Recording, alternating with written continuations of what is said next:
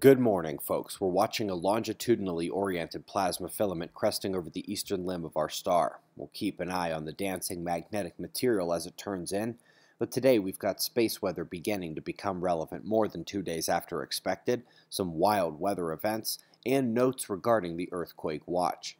Over at spaceweathernews.com, we find the last 24 hours on our star, watch those bright, active areas turning towards the center, and there will be an increasing in brightness there. It is not due to solar flares, at least not yet, but as the sunspot grouping we saw yesterday continued across the Earth-facing half of the sun, it has been growing and growing. At this point, there are delta spreaders coming up from between them and then migrating outward to the sides. This actually has the magnetism to make a flare, and now it has to overcome the Earth-facing quiet.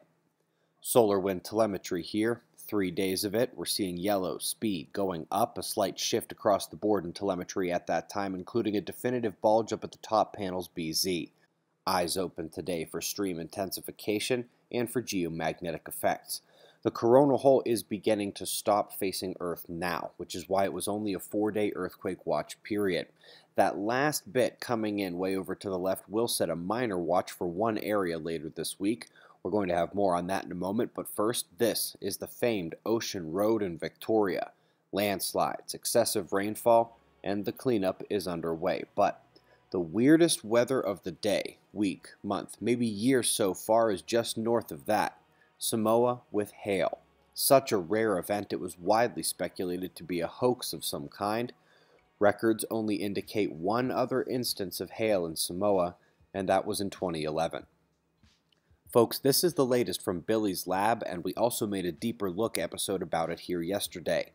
We figured that as good as it was to see lightning finding fault lines in various different rocks, it might be better to represent the global electric circuit dark mode currents if we show glow mode plasma as opposed to arc discharge lightning.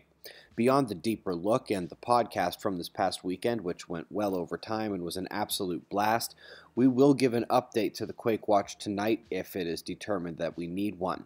My best guess is that the Indo to Fiji alert zone that migrated up from New Zealand will steady and remain until that other coronal hole swings around. Again, if the new update needs to be made, it'll come on Twitter this afternoon.